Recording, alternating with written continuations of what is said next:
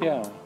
I think this book is designed to give you a tool that can be used by the Holy Spirit, higher self, to really burst into an experience, burst into a huge insight that even though linear time seems to be laid on so thick and the unconscious mind seems to be so filled with false thoughts and false beliefs, that it gives you a way to start to navigate quickly. It actually can save a lot of time if you can start to follow and relate to some of these movie parables.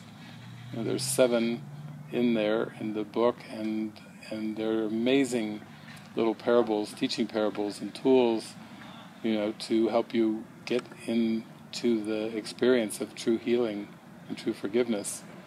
So in that sense, it's a very good use of time, even though time was made by the ego and not created by God. The Spirit can really use time in a very useful way to collapse it and to show its impossibility.